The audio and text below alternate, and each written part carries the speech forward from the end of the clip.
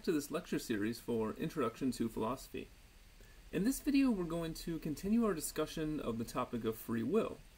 In our last video, we talked a little bit about some preliminary points related to free will. For instance, what does it mean to have free will, and also some of the important implications this topic has. Specifically, we talked about the way in which free will seems connected to moral responsibility. If we're not ultimately in control of our actions, if our actions aren't up to us, then for instance, it seems weird to say that someone is responsible for doing something wrong, that they're blameworthy for doing something wrong, or that they should be punished in a legal or social sense for doing something wrong. So we've seen a little bit about why this topic is important and why the idea that we don't have free will might be a threat to our conception of ourselves and also our conception of how we organize society. Now, to determine whether that threat is actually real, it's realized, well, we have to look at what are the arguments against free will. And the most important argument, the main argument against free will, is what I'm going to call the disjunctive argument against free will. And we're going to look at this argument in the next two videos. So first, I want to begin by just looking at the structure of the argument and how it gets to its conclusion. So I'm calling it the disjunctive argument against free will because in the first premise, it presents us this disjunction or a sort of either-or statement, and it gives us two possibilities. P1 says either determinism or indeterminism is true. Now, soon we're going to explain what those terms mean, and this video will largely be focused on determinism, but for the moment just notice that there are these two options, determinism or indeterminism. P2 says that if determinism is true, then human persons don't have free will. P3 says if indeterminism is true, then human persons do not have free will. So the conclusion is human persons do not have free will. Right, the idea is that there are these two things that could be true, determinism or indeterminism.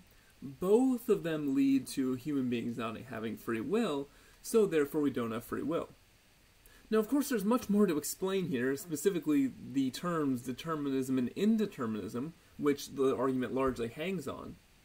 And in order to wrap our minds around this, I want to sort of explore what it is that determinism and indeterminism are about before we give a definition of what they are.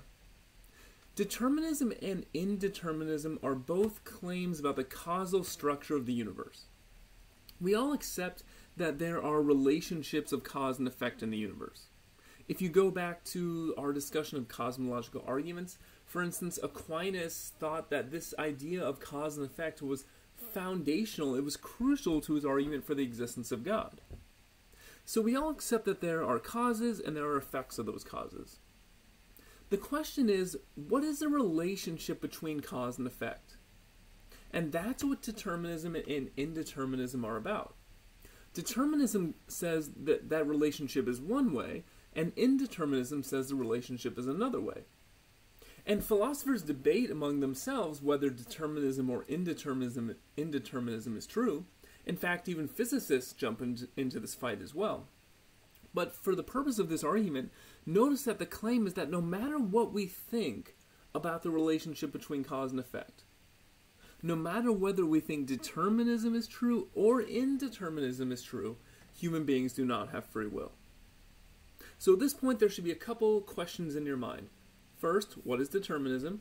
Second, what is indeterminism? And third, why do both of these undermine our ability to have free will?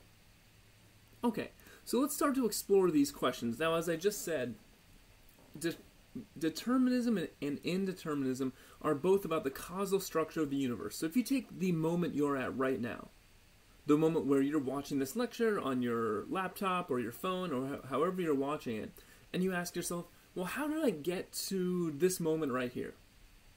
Well, you could list off a long string of causes that brought you to this moment. You might say, well, before I started this lecture, I opened the door and sat down in my chair, and before that I had breakfast, and before that my alarm clock went off and caused me to get up, and before that I was brought into existence by my parents, who were brought into existence by their parents, who only existed in virtue of the social organization or country they were in, which was founded at this time, right? I could keep going and going and going. There is a long string of causes behind you that, for the most part, we don't think about on a day-to-day basis, but that brought you to where you are at this exact moment. And so again, when we're talking about the causal structure of the universe, we're talking about whether determinism or indeterminism is true, we're asking, what is the relationship between those causes and their effects? When we say that the causes in the past brought about the present moment, and that what happens right now will be bringing about or causing what happens in the future, what do we mean by that notion of cause? So that's what we're interested in. What is the relationship? So now that we have seen what determinism and indeterminism are about in general, what question they're attempting to answer, we're now going to look in more detail at each of these doctrines. And in this video, we're going to look at the second premise of the argument. We're going to look at determinism and the relationship it has to free will. In our next video, we'll look at indeterminism and the relationship that that idea has to free will. And the first point I want to make is one that Kane makes in regard to how the problem of free will arises. Because I think if we start to think about why it is that human beings start to ask the question why we have free will, we can see how the idea of determinism can ultimately undermine our sense of free will. So here's what Kane says. He says, the problem of free will arises in human history when, by reflections such as these, people are led to suspect that their actions might be determined or necessitated by factors unknown to them and beyond their control. This is why doctrines of determinism or necessity are so important in the history of debates about free will. Whenever determinist doctrines arise, their appearance signals that humans have reached a higher stage of self-consciousness, in which they begin to wonder about the sources of their behavior and about their place as actors in the universe. So what we're going to see is that determinist doctrines, there are different kinds, but the idea is that a determinist doctrine will always hold that what happened in the past, some past event, makes it so that what you're going to do next had to occur. It's the idea that past events necessitate the future or necessitate the present, what you're doing right now.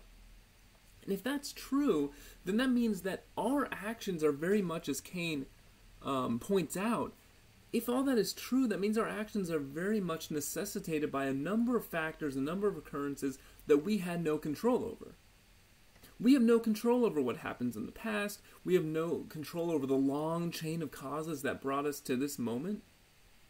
And so it's these sorts of reflections that give rise to determinist doctrines, which ultimately undermine free will. Now, another interesting point he makes is that these determinist doctrines, when they appear, it is only because human beings have reached a higher stage of self-consciousness. A stage of self-consciousness in which we can wonder about, why do I act the way I act? And we should think about why this is the case. And I want you to ask yourself this question right now. If you believe you have free will, why do you believe you have that ability? If you believe you have the ability to make choices and that your ability to make those choices is free and depending on what choice you make, you could have done otherwise. If you think you're free and in control of your own life and your own acts, why do you feel that way? Now, answers here may vary, but I think for many people, the reason is just that in the moment, we don't feel constrained. We don't feel controlled. For instance, right now I'm recording this lecture, but I have a real sense that if I wanted to, I could simply put down this microphone, turn off the computer, get up and leave the room. Now, am I going to do that? No, I'm already, a number of minutes in here. I don't want to waste this work, so I'm going to go ahead and complete the lecture. But if I wanted to, I can make the free choice to get up, leave, and do something else. And throughout our day-to-day lives, we constantly have this feeling, right? Unless someone's literally has us in handcuffs or chains or has a gun to our head, we don't feel constrained. We feel like we're just making our own choices and that we could do otherwise. The point Kane here is making, though, is that when you start to reach a higher stage of self-consciousness, then that sort of feeling can dissipate. Because a higher stage of self-consciousness might be one where you say, well, wait a minute, am I totally responsible for this act? Or is the long history behind me, the genetic structure of my body, the way my psychology is made up, the way my brain is composed, what effect is this having on my actions? When we just look at the world from a first-person subjective point of view, we feel free.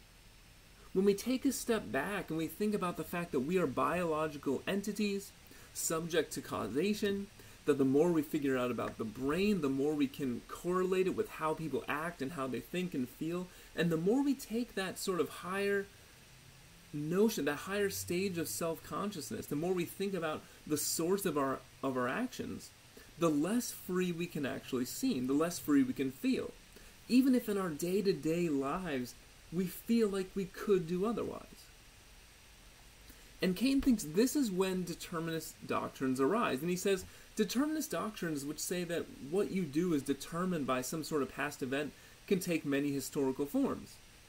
He says some people, a determinist doctrine could be what you do is determined by fate, maybe it's determined by God, maybe it's determined by the laws of physics, your genetic makeup, your heredity, your environment. The most famous psychologists of the 20th century, Skinner and Freud, each gave a different sort of deterministic explanation of human behavior. Freud saying it was a bunch of unconscious motives you're not aware of. Skinner saying it was a process of psychological or social conditioning where your parents and society and your teachers teach you to act a certain way, and this is what determines your behavior. But the point is that for all these doctrines for those doctrines to come about, it has to be the case that we stop looking at the world and our actions just from our own point of view, and we start to wonder, what caused me to act in this way? And I'm sure you've all had that sort of experience, where maybe you acted in a way and you didn't expect, and you say, what caused me to do this? But you should really reflect on that phrase, what caused me to do this? Because what are you saying? If you're saying you were caused to do this action by something, is it something outside of yourself? Is it something outside of your control? And if it is, now you're starting to understand and put forth a sort of deterministic view of the universe. Okay, so those are some general points about determinism, but we should be a little more clear in exactly what determinism is, a little more precise. So here's the way that Kane explains it. An event, such as a choice or action, is determined when there are conditions obtaining earlier, such as the decrees of fate, or the foreordaining acts of God, or antecedent causes plus the laws of nature, whose occurrence is sufficient for the occurrence of the event. In other words, it must be the case that if these earlier determining conditions obtain, then the determined event will occur. And determinism is simply the idea that every single event is determined by something prior. Now, what is that prior determining thing? Again, there can be many different deterministic doctrines. You might say fate determines what I do. You might say God determines what I do. You might take a scientific point of view and say that everything I do is determined by some cause in the past. So there can be many different forms of determinism, but they all share in this idea that every event that occurs, everything that happens, is necessitated to happen by something that happened before it, something that happened in the past. Now, when I use the word determinism, again, there are many different kinds of determinism, but when I use the word determinism, I'm largely going to be talking about a specific kind of determinism, which is the most popular in this debate. One of the possible determiners I mentioned was prior physical causes. And it's this sort of determinism that comes out of reflections upon science. If we think about the great success that science has had in explaining and predicting the physical world, right? Why does the planets move the way they do, how the water cycle works, right? All these sorts of scientific explanations we give of the world. And we imagine that, well, to explain an event scientifically is just to say, well, here are the events that caused it, the past events that brought this about. This is why these entities move in the way they do. And then you say, well, human beings are also part of the natural world. We have physical bodies, and they seem to be subject to causation. So they say, well, why can't we explain human beings and their behavior in the same way? And this sort of determinism we're going to call causal determinism. And the idea behind causal determinism is this. It's the thesis that all events, except for perhaps the first event, are determined by, one, prior events in conjunction with the laws of nature. So right now you're listening to this lecture. You reach a higher stage of consciousness where you start to say, well, why am I listening to this lecture? What caused me to do this? I could be doing any number of things. I could have gone on and read a book. I could be watching TV. Why am I listening to this lecture right now? A causal determinist will say, well, here's the explanation. First, the universe is set up with certain laws of nature, right? There's certain fundamental physical laws that govern how physical entities in the universe work. So first, there's all these laws of nature. And second, there was a whole host of prior events, prior causes that brought you to this point. And given those laws of nature, and given everything that happened up to this point, going all the way back to the Big Bang, or God, or whatever you think accounts for the origin of the universe, given those things, it had to happen that you were watching this lecture at this moment. All those prior causes, plus the laws of nature, determined you to be watching this lecture. According to causal determinism, we can explain your actions just in the same way we explain how anything works. You say, well, why is that car going down the road at 50 miles an hour? Well, you say it's because the person driving the car is pushing the pedal to a certain degree, and I have no idea how cars work, but somehow that is converted into making the engine propel the car at a certain speed, and that's all just a mechanical, physical system that works on causation. And so you'd say, well, here's a long chain of, with the human being, here's a long chain of events that happened. Here's the way your brain is set up, here's the way your body's set up, here's how you were raised, here's the country you were born in, here are all the experiences you had, and all the things that happened to you. And those were all just causes, those are inputs into the machine that is you, that produce the output of you watching this lecture right now. That's causal determinism. So, it's an interesting idea, and it's an idea that really came into prominence with the advance of modern science. Because with the great success that modern science has had in explaining how things happen, it was just natural to apply it to human beings. And one famous illustration of this idea, right, taking this idea to its logical conclusion, was given by the physician and mathematician Pierre-Simon Laplace, a French thinker, who imagined, he said, well, if we imagine the universe as this vast machine working on causation where prior events determine and necessitate what happens in the present and the future, then he says that means the complete predictability of the universe would be possible. Now, that doesn't mean that we can completely predict the universe. It doesn't mean that I can just look at you and say, oh, I know exactly what you're going to do tomorrow and next week and a year from now, right? Human beings, we don't have that sort of knowledge. But imagine a being that was omniscient. Imagine a being like God. Imagine some sort of super intelligent being who knew everything. And specifically, imagine a super intelligent being who knew all the laws of nature and who knew every single event that occurred up to this point. Wouldn't that being be able to predict with exact precision what you will do in the next moment? This is at least what Laplace imagined. So he says, an intelligence knowing all the forces acting in nature at a given instant, as well as the momentary positions of all things in the universe, would be able to comprehend in one single formula the motions of the largest bodies as well as the lightest atoms in the world, provided that its intellect were sufficiently powerful to subject all data to analysis. To it nothing would be uncertain, the future as well as the past would be present to its eyes.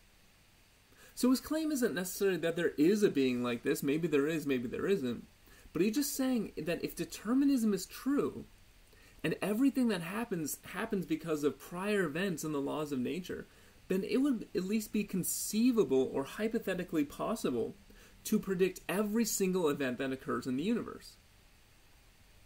Now, we might ask, well, why does that matter? Okay, sure. I mean, if you knew everything, then yeah, you could predict the future. What difference does that make?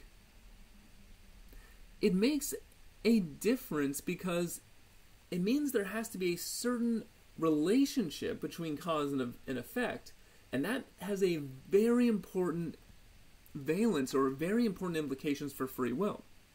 So just to recap, if determinism is true, then when we're talking about causes and effects, or events and the causes that bring them about, the relationship is one of necessity. So given that cause 1 occurred, cause 2 had to occur, cause 3 had to occur, and then the event that we're talking about, that had to occur in the way it did. So determinism means a relationship of necessity between cause and effect.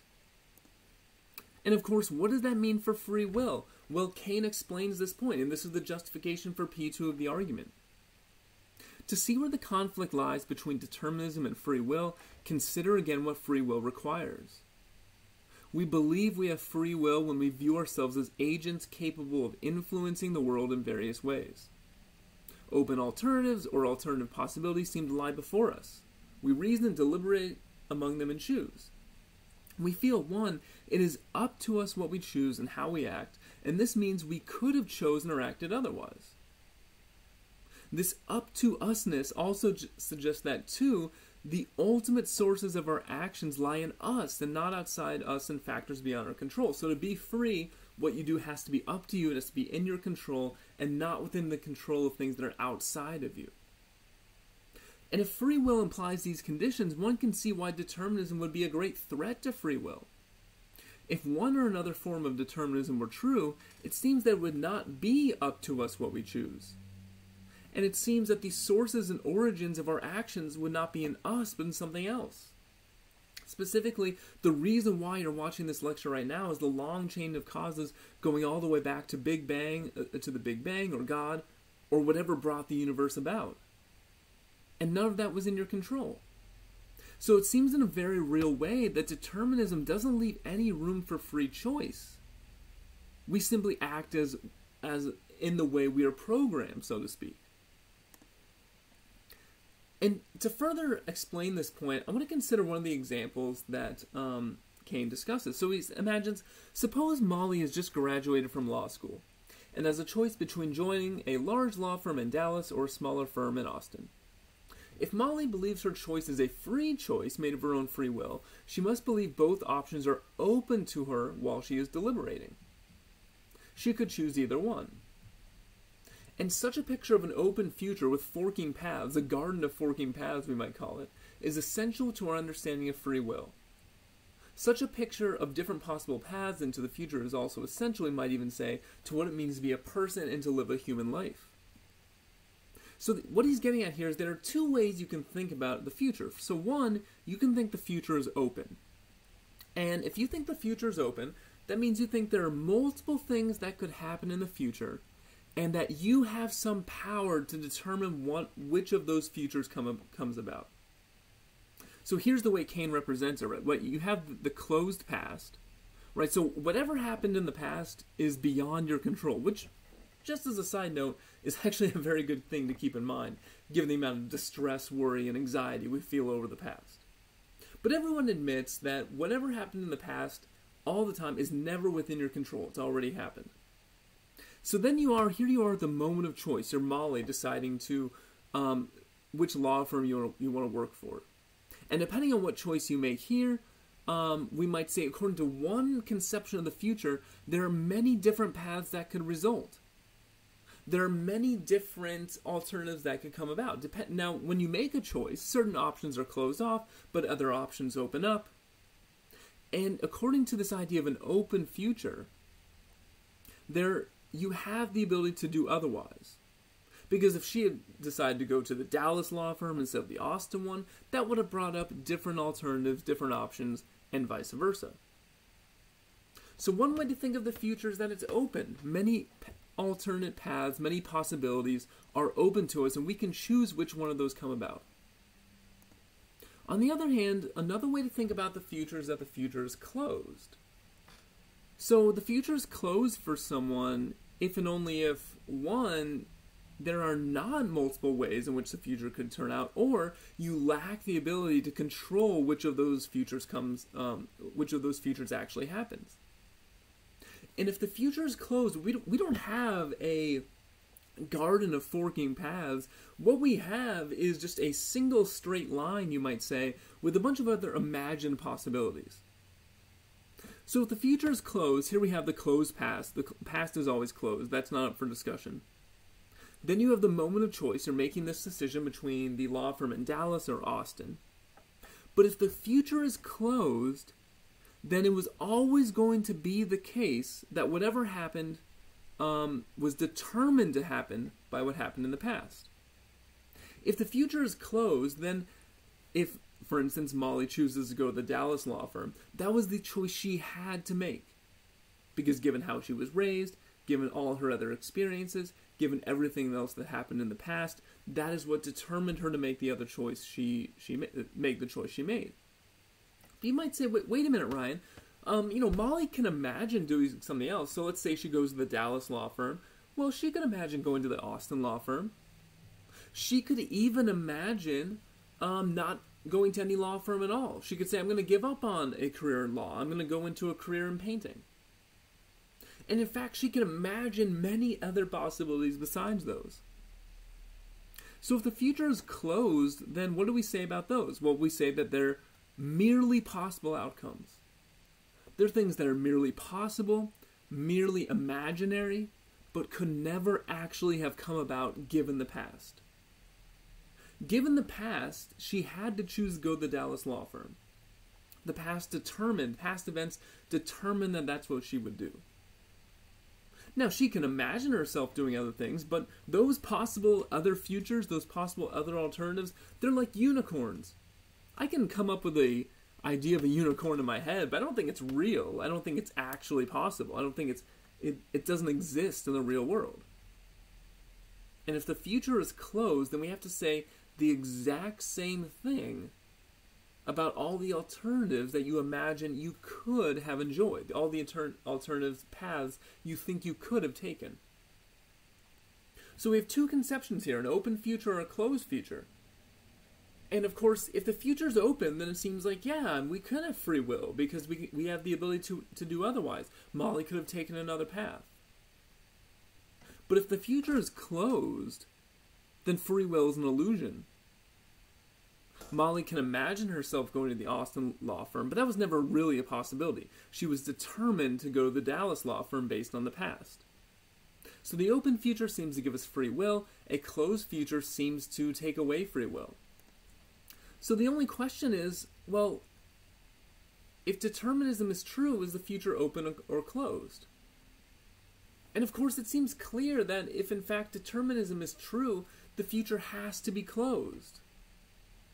What you're going to do is determined to happen in an orderly fashion, just as any machine, its actions are determined to happen in an orderly fashion, given how it's programmed and given all the inputs. So if determinism is true, then the future is closed. And if the future is closed, then we can't have free will. And why can't we have free will? It's important to be specific about this. Remember that free will requires two things. It requires rational deliberation. We have to be able to think about what we're going to do. It also requires the ability to do otherwise. Now, determinism doesn't actually undermine rational deliberation. Even if determinism is true, Molly will still undergo a process of thinking about what she's going to do. She'll think about, well, here's why I should go to the Austin law firm. No, here's why I should go to the Dallas one. Here's why I should drop out of law completely and become an artist on the beach. Right? She'll think about all those things. So determinism doesn't mean you don't think about what you do. Of course we do. It just means that the decision you make is completely determined by what has happened in the past events and the laws of nature. So determinism doesn't undermine rational deliberation, but it does undermine the ability to do otherwise.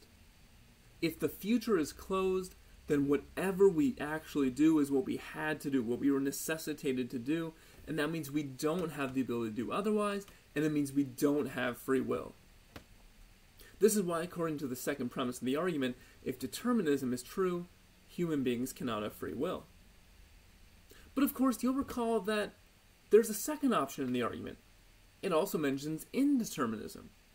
Could that possibly give us free will? Maybe. But to see that, we'll have to wait till the next video. So I will stop here. I hope this video was useful, helpful, and maybe a little entertaining. And I will see you next time.